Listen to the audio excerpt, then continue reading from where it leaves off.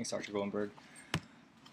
We'll be talking about introducing azoospermia from a clinical setting today, going through the mechanisms of pathology, and then discussing the management options.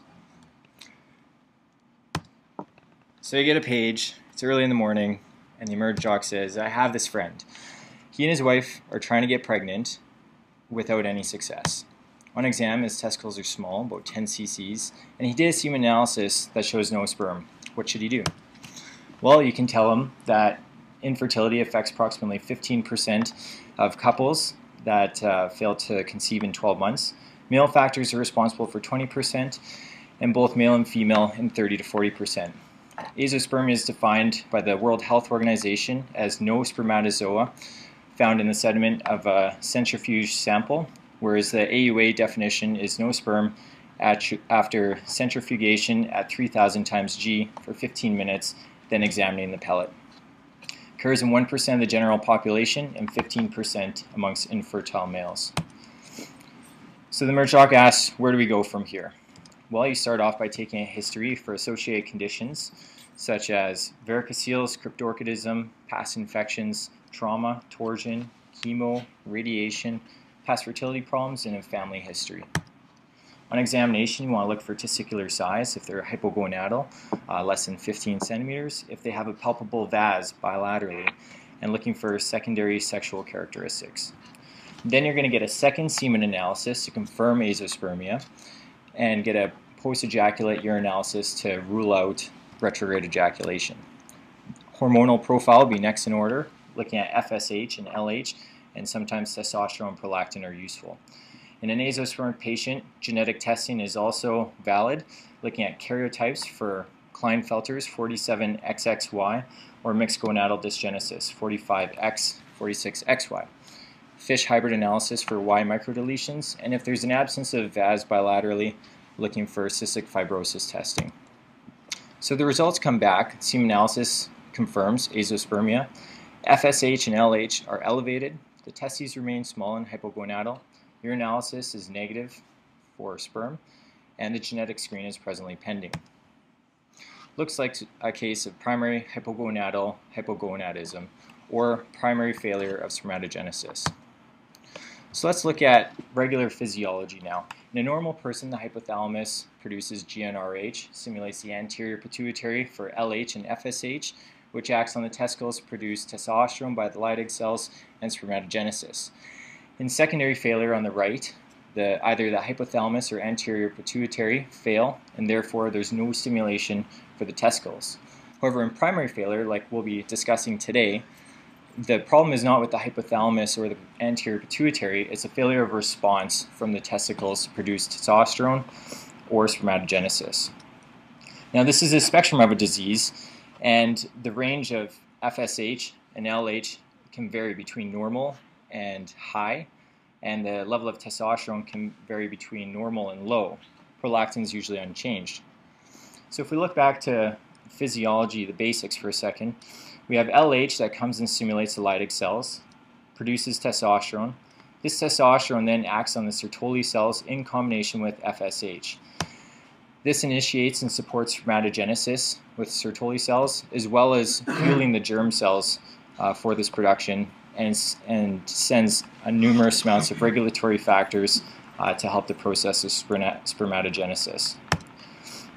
Now, let's break up the process of spermatogenesis to external to the blood-testis barrier and internal.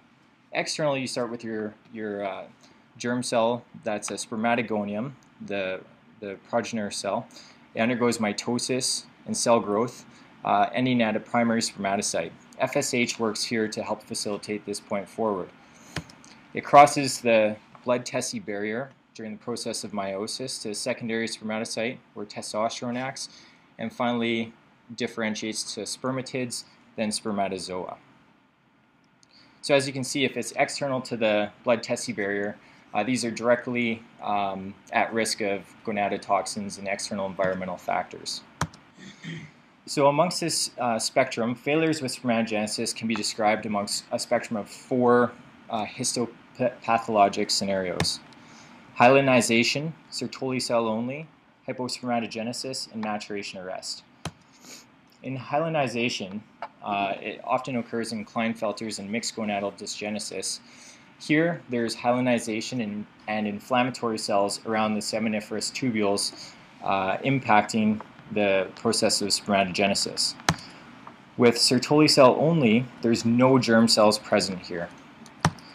Hypospermatogenesis, the next progression, there are some germ cells, but not very many, and there's a very low rate of spermatogenesis. Maturation arrest can be subdivided into early and late.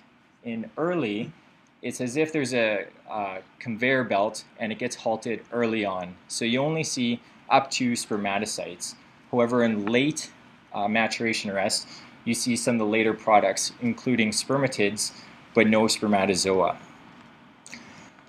Here's a study that's retrospective and looked at 219 men with non-obstructive azoospermia. And what they found was that based on these 4 classifications, there's differentiating functions of hormonal levels. So with FSH levels, it's the highest in the Sertoli cell only group because there's no germ cells to respond to this. It's next highest in the hypospermatogenesis, followed by the maturation arrest. In the next group, genetic abnormalities, are highest in the hypospermatogenesis group, followed by the maturation arrest. And finally, the amount of sperm that can be elicited in each of these conditions is highest in the hypospermatogenesis, then by maturation arrest, and the lowest in Sertoli cell only.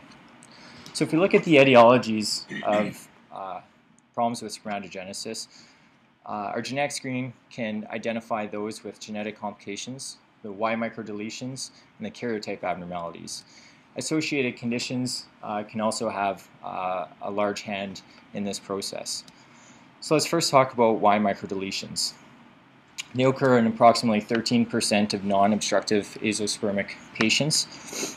In this particular study, they looked at 78 patients with AZF deletions. They ran a PCR for 30 sequence tags in the AZF region, comprised of 3 different domains, AZF-A, B, and C. As you can see, the white indicates the problematic areas. AZF-C is the highest, followed by B, then A is the least common. When they looked at the rates of sperm retrieval, AZF-C was the only one that could potentially have any sperm retrieved, where AZF-B and A, in no studies that I've come across, have had sperm retrieval. Looking at karyotype abnormalities with Klinefelter's disease, this has an incidence between 1 in 500 and 1 in 1,000 in the population. The genotype is typically a 47XXY, but there is mosaics of 46XY and 47XXY. These individuals don't often present until puberty, or they have infertility later on, hypogonadism, and sometimes gynecomastia. This meta-analysis looked at the rates of sperm retrieval amongst all the different papers published for Klinefelter's disease and found on average about 50% of these individuals can have sperm found on microdissections. We shift now to mixed gonadal dysgenesis. These individuals often present with ambiguous genitalia at birth, or if it's more subtle, they'll present later on in life with infertility. And histopathologically often have hyalinized and disorganized cytoarchitecture. There's only been about 4 case reports that I've come across that there's been successful fertilization, and they often result in genetic abnormalities in the offspring. In this particular case, there's a ring Y chromosome, and in another case, Klinefelter's genotype was passed forward. If we look at the associated conditions, let's start with varicoceles. They have an incidence of about 16% in the infertile population and 1.6% in the azoospermic population. There's been a variety of mechanisms that have been proposed, and there's no definitive answer to this, but there could be several different processes underlying problems with spermatogenesis, including oxidative stress, increased temperature, which also makes the oxidative stress more susceptible, increased venous pressures and decreased arterial pressures, as well as increased toxic metabolites from the venous stasis, either from the adrenal or local metabolism of the testicle. All these things result in increased germ cell apoptosis. So, to perform a varicocelectomy or not, in a study of oligospermic patients, a meta-analysis was performed, and they didn't find a significant effect. The confidence interval of 95% crossed 1 from 0.73 to 1.68.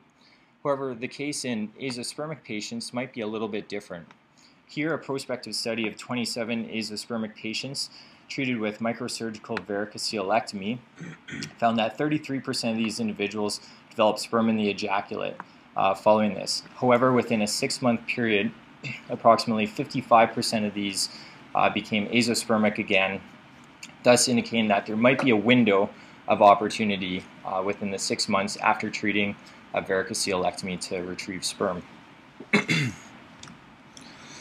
In an additional study, a retrospective review in 2004 identified 31 men with azoospermia and underwent microsurgical varicocelectomy. In this group, 22% had sperm reported on the semen analysis. 9.6 of these in the ejaculate could be used for ICSI, and the remainder did not have enough sperm for that. However, importantly, there wasn't an increase in retrieval from testicular dissection. So what this means is that in treating the varicocelectomy, those that would have had sperm found on testicular dissection may be benefited by having the varicocelectomy. However, in those that weren't going to have sperm in the first place, there's no additional cohort of patients that are going to respond to it and increase your numbers. Before you go to varicocelectomy, you have to go and do anything else? Do genetic testing, do a biopsy? I think if they're azoospermic, it's probably reasonable to go ahead and do the rest of the testing. And then if you don't find anything, then you can do varicocelectomy? Yeah, I think so. Okay, we'll shift gears to cryptorchidism. Has a prevalence of about 1 to 3%, and the results on semen analysis are differential depending if it's unilateral or bilateral.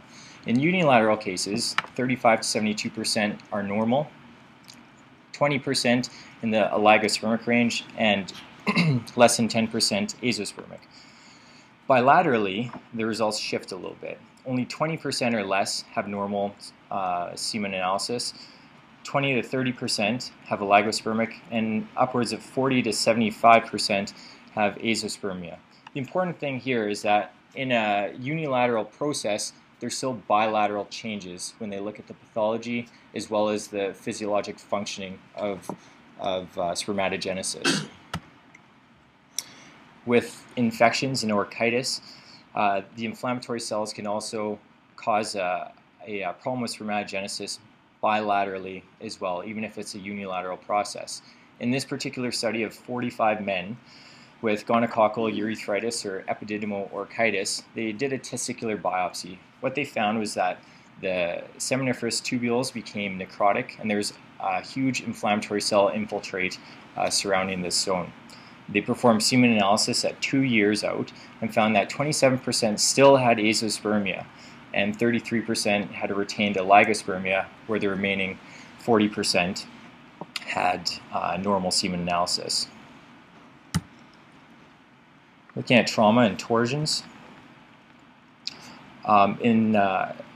Abnormal semen analysis was found in about 12 years following. Azoospermia was quite rare in this group, and oligospermia occurred in approximately 37%. And 56% they had asthenospermia, and 53% had teratozoospermia. The key point that they found in this group as well was that there's an abnormal spermatogenesis bilaterally, even if it was a unilateral testicular torsion. So the underlying driving mechanism that inhibits spermatogenesis occurs in both testes, not just the one. There didn't appear to be a difference in method of treatment with orchidopexy, and the orchidopexy itself didn't seem to decrease fertility rates even more. In those patients that have a torsion beyond 24 hours, it's a little bit controversial what you would do, but if there's any sign of a viable testy, it's probably worth leaving it in and pexing it. even though there's a risk of increasing the inflammatory response. So looking at chemotherapies briefly now, let's look back to the process of spermatogenesis. And those cells that are outside the blood-testis barrier are at direct risk for gonadotoxins and inducing apoptosis, while the remainder are at risk for lack of differentiation and oxidative stress. In this review article, this table summarizes it quite nicely. Those agents that are alkylating in mechanism are the worst for creating azoospermia, directly attacking the dividing cells. And if you look at the bottom, there's also other agents that produce a transient azoospermia, but they often recover. This is in chemoagents like adriamycin, vinblastine, etc. Some of the ones that we commonly use with the cisplatin and cyclophosphamide that we see, these can produce prolonged azoospermia.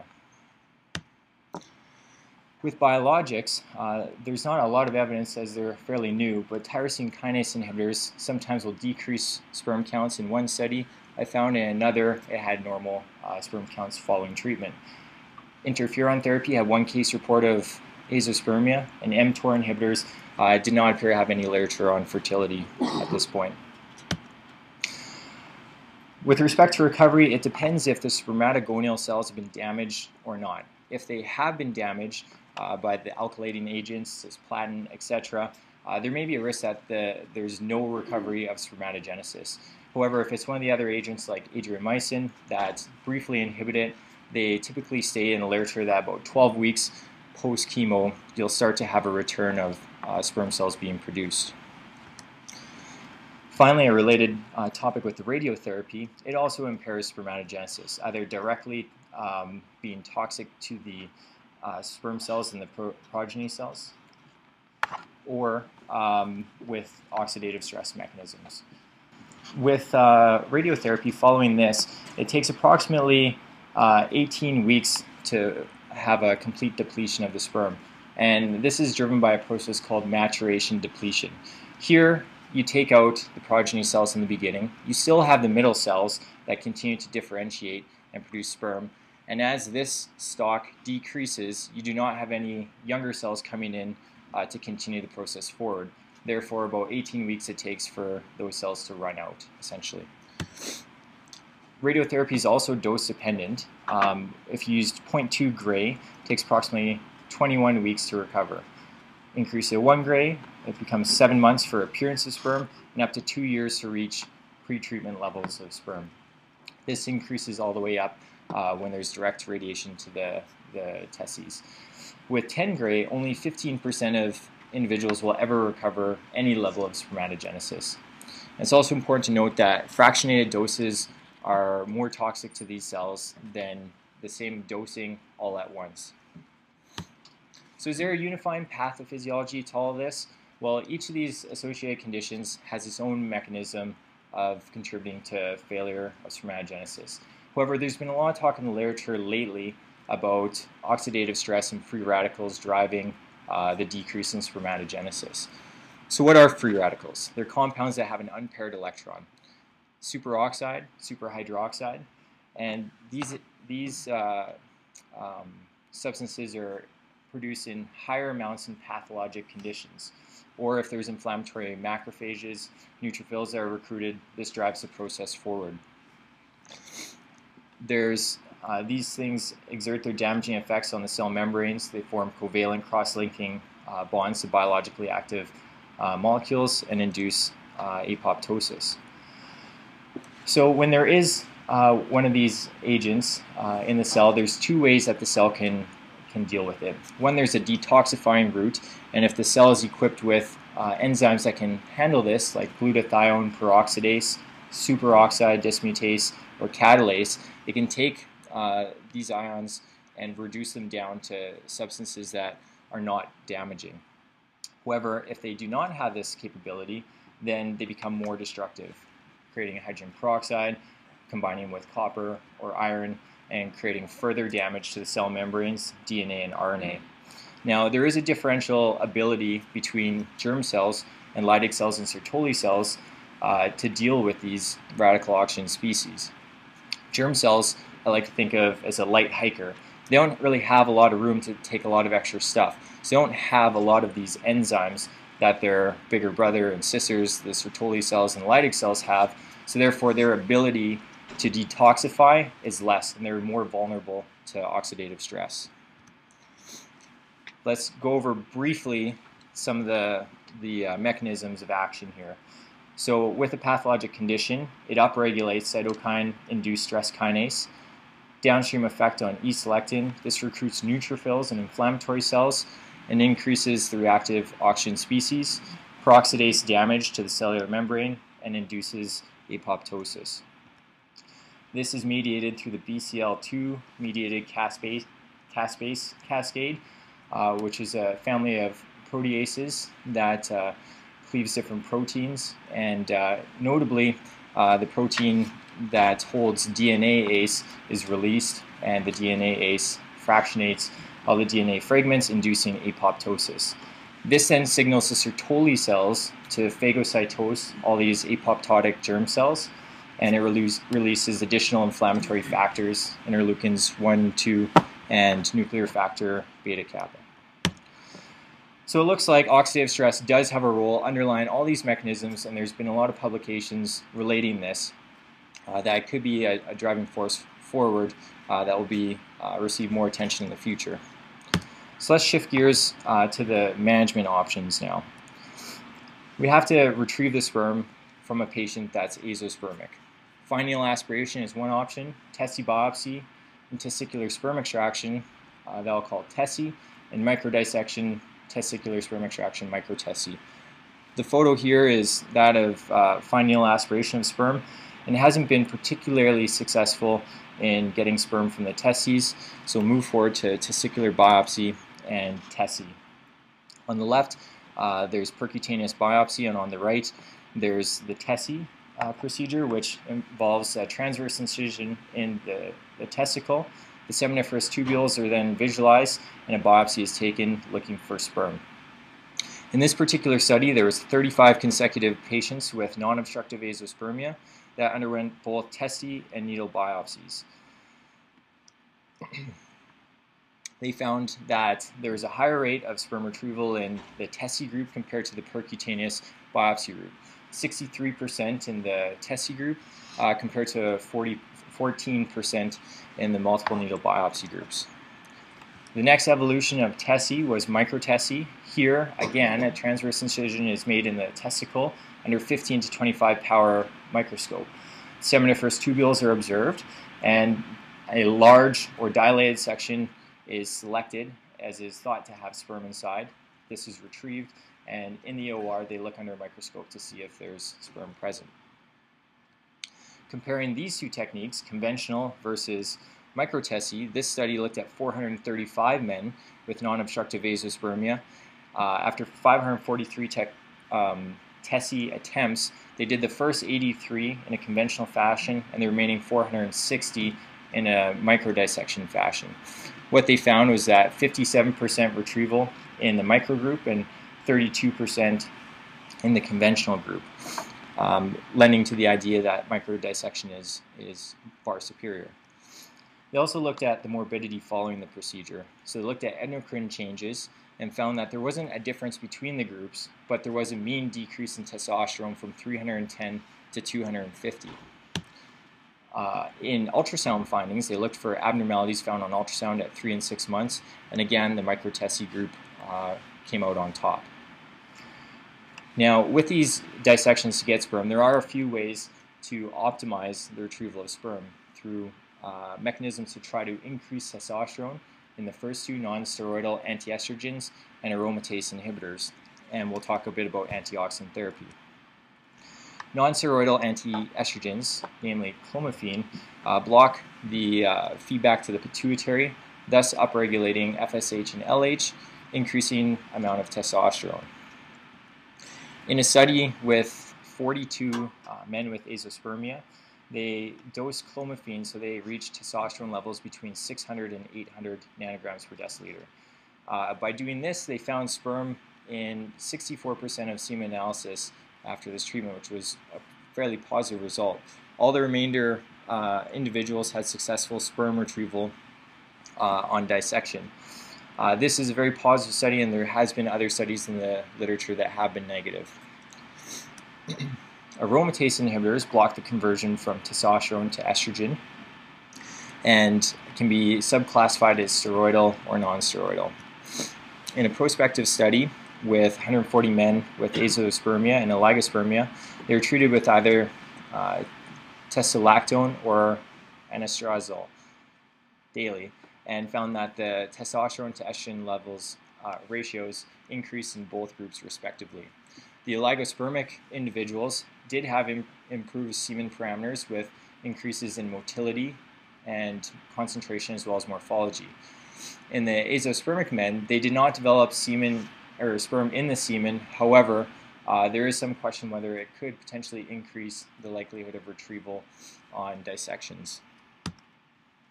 When we look at these agents specifically in the Klinefelter cohort, both agents increase the amount of testosterone found in these individuals from pre-treatment to post-treatment. The sperm retrieval rate in this particular study was 68% amongst all the different domains, which was somewhat higher than the literature previously at 50%. This led to a pregnancy rate of 57% and a live birth rate of 45%. However, it should be identified that in the group that did not receive any therapy, their success rate was actually 86%, but this group had significantly higher testosterone level pre-op compared to any of the other groups. So this is another study indicating that testosterone is important in retrieving sperm and spermatogenesis in this cohort. If we look at antioxidant therapy, vitamin C, E, zinc, selenium, coenzyme Q10, amongst others, have been used in multiple studies to see if this increases a response.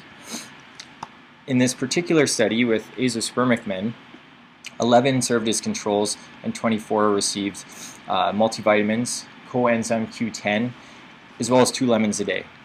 What they found was that all the men receiving the treatment had some level of sperm in the semen compared to none of those that were in the control group. They were followed at 1, 2, and 3 months. So this does indicate that there could be a role for antioxidant therapy in the future. However, the results have not been as robust with the oligospermic group, but have been with the azoospermic group. Just like to thank Dr. Nigro and Dr. Taylor, and we'll now shift gears to Dr. Taylor's portion of the talk. So, well, thanks for having me. I'll just take about 10 minutes and go through a little bit of our experience in guys who have had epididymal or testicular sperm extractions. And that, of course, brings us to ICSI, which is what we use in guys who have epididymal sperm retrieved. Now, ICSI's been around since 1993, and as you might know, what we do at fertility programs like ours is we give women gonadotrophins for about 10 or 11 days. That causes them to grow multiple eggs, which we harvest transvaginally, and then we fertilize them. And you could fertilize an egg either with standard insemination, where we take one egg and we put about 50,000 or 60,000 sperm in that dish, and wait and see what happens. Dim the lights, put the music on, and we get fertilization if you've got ejaculated sperm in most cases. But in cases like these guys, we need to use ICSI. So that's the other option. And I just have a little video about ICSI. ICSI has a higher fertilization rate than standard insemination, even if you have ejaculated and good quality sperm. And what we do with ICSI is we take a single sperm, it's put in this glass pipette on the right, and it's injected into the egg, as you'll see here. Looks quite violent, but believe it or not, this produces human beings. So the sperm is, after it's immobilized, it's injected. And there's quite a few instances where we use it, and more we're using ICSI, such that now almost 2/3 of our cases are ICSI, and some centers have gone to pure ICSI, but we'll talk about the reasons not to do that going forward. So that's where life begins in 2013.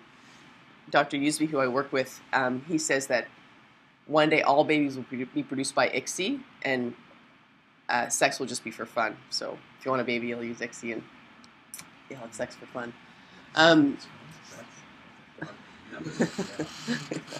He's a businessman, don't forget. The indications for ICSI. So of course these guys. So the men who we have of whose sperm we take from the epididymis or testes. We take it in all these examples that Ryan reviewed. We also have we also do it not uncommonly, including yesterday, in men who on the day of the egg retrieval are not able to produce. And so then that's when Victor or Mark come in and aspirate sperm for them. We always joke that nothing says relax and ejaculate like the thread of a needle going into your testes. So that's the other group that we're using that sperm on. We also do ICSI, of course, if the count is low, if there's low morphology. As you know, it seems like everyone has low morphology, but it's not particularly predictive in natural conception, but it is in what happens in the lab. So if we see less than 4% normal, we will do ICSI. Unexplained infertility of more than 3 years duration. It speaks to sort of what's happening at a cellular level with infertility. And so there's a lot of 15% of couples we can't explain why they're not conceiving. And we wonder if it's not at the cellular level. Maybe their zona doesn't have the right proteins that allow the acrosome reaction to occur. Maybe some part of this, the cascade of human fertilization, is not happening.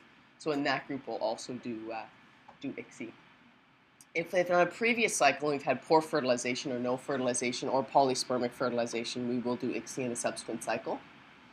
If there's high levels of anti-sperm antibody, so we generally say more than 50% binding, would recommend ICSI. Previously frozen eggs, more and more women are now freezing their eggs for social reasons or for reasons of them having cancer and being exposed to gonadotoxins. It's now even the lupus population are freezing eggs. And so more and more we're dealing with frozen eggs, and those frozen eggs have abnormal zonas, and so we do ICSI for that population. We also do it in, these are sort of weaker indications, we do it in advanced female age. That's mostly because we get very few eggs in those women. And so you do want to optimize fertilization in that population. Endometriosis, we do more because in order to do ICSI, we strip the egg of its cumulus complex. And that cumulus complex we know in people with endometriosis is full of cytokines, other inflammatory mediators that we think are harmful to fertilization. So we typically will do it in at least severe endometriosis now. And while not treated locally, but HIV discordance is another indication for ICSI. So we end up doing it a lot, probably a little bit too much. It's used a bit too liberally. And the reason we don't want to do ICSI just on everyone indiscriminately, there are some risks with it.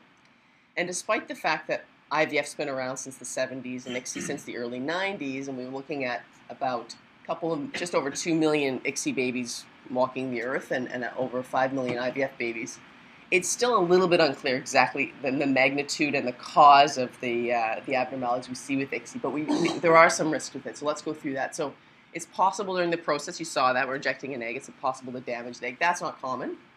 That's less than 1% of eggs will be damaged in ICSI.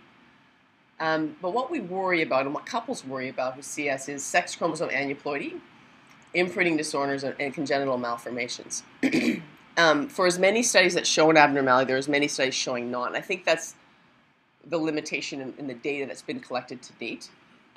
Large population studies are done where they just look at ICSI, not necessarily tease out whether this was testicular sperm or what the situation was, whether it was a underlying genetic disorder in the male. But our impression is that if ICSI is done for an indication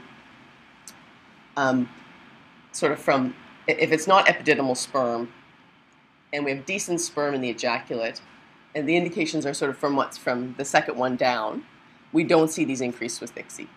But we do see them if you're starting to deal with epididymal sperm and directly biopsy testicular sperm. And so we see higher rates of sex chromosome aneuploidy if it's a severe male factor, 0.6 to 0.2%, that difference. Imprinting disorders like Angelman's and Beckwith-Wiedemann's are more common. Unfortunately, they're rare disorders, but they increase from 0.1% of the population to 0.8%.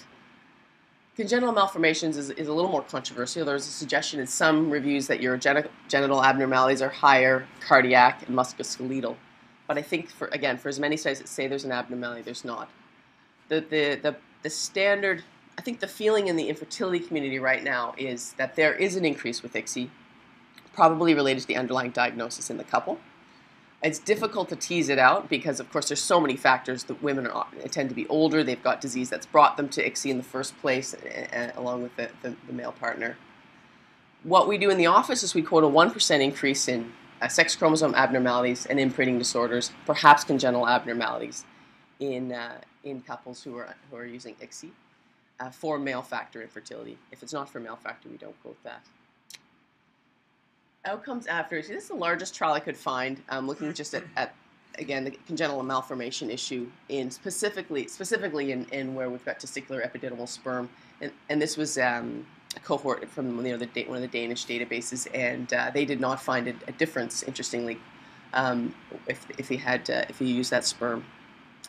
So it's certainly reassuring. We've been looking at a couple of million babies, many large trials, including this one of about 8,000 babies. And we're not seeing worrisome trends, but we still quote people. So I'm sort of wringing my hands a bit because a new study comes out every month saying there is an increase, and then the next one comes out saying there's not. But we do use caution. We quote the worst case scenarios, and we quote a 1% increase from a baseline of 3%.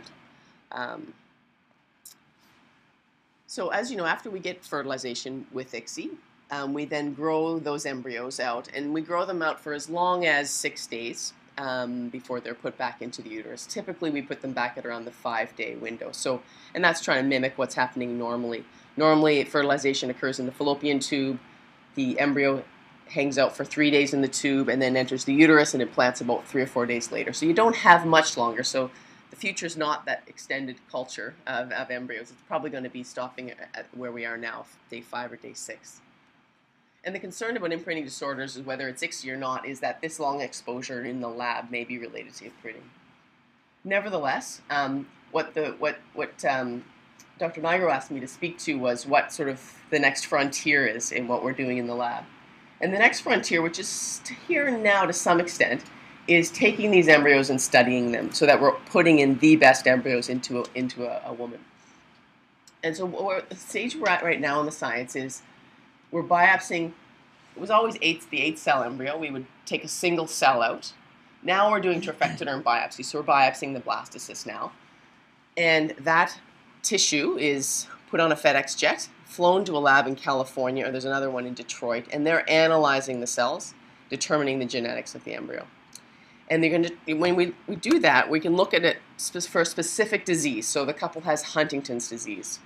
We do about 10 Huntington's couples per year. So Huntington, and that's on chromosome 4. So what we do is we send them off that tissue. They tell us, and then we get, say, 8 embryos. We get, and they give us a report back that says embryos 2, 7, and 3 do not have Huntington's. So go ahead and transfer those, and the other ones should be discarded as the couple wishes. So we're doing that's called preimplantation genetic diagnosis, where we're probing for a specific gene. And that's being expanded now. We're doing couples with women with BRCA. So it's really, you can imagine the sky's the limit. We've even had a request to test for color blindness, which we declined because that's a really veiled test of gender, which is illegal in Canada. But but we're testing for major disorders. Huntington's and CF are the big 2 groups we do, but again, BRCA is becoming more and more common. And that's been around for a while. We do about 100 PGD, and that's most of what's done sort of west of Ontario. We do, and that's preimplantation genetic diagnosis. We've been doing it for about 10 years now. Well, what's happening now is we're now screening embryos. So, as you know, there's been big advancements in how we test babies to see if they have Down syndrome or not. But now we're trying to test it before implantation. So we're actually able to take that same tissue and just say, does this have an extra chromosome 21? Does it have Y chromosome microdeletion? Does it have some other chromosomal or genetic defect? So this is the worry about eugenics. But generally speaking, for aneuploidies, we're able to eliminate things like Down syndrome if families wish to. And that, I think, is really the future. And what we do now is then one of the advantages of that, besides eliminating disease, is actually reducing the number of times we have to put more than one embryo in. So we can just put one embryo in now because we know it's genetically perfect.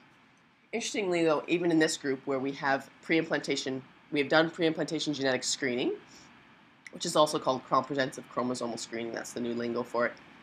Even putting in a perfect embryo into a uterus, the pregnancy rates are still not 100%. They were in the range of 85-90%. But I think that will be the future, is pre-implantation genetic screening of all embryos. Right now, it increases the cost of an IVF cycle significantly. So right now, including medications, an IVF cycle is about $10,000. If you add pre-implantation genetic screening to it, it's another $4,000. So a lot of people aren't doing it because it is quite expensive. But I think as more and more genetic labs become available, more people do the testing, the costs come down. I think this is probably where we'll be heading. So that's the current state of the art. That takes us a little bit out of ICSI, but just to tell you where we're headed. And I think that was all. I was going to just show you a couple of slides from of where ICSI's done. So this is the ICSI station here. So from our lab, and these are incubators. So after we've got embryos growing out to day 3s to day 5s, they sit in little wells in these where we pump in oxygen and certain proteins and sugars.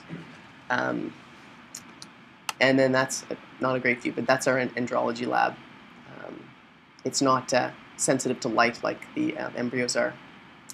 I think we'll stop there actually, because the rest were just about the Canadian experience with IVF and ICSI. But I think, all right, thank you.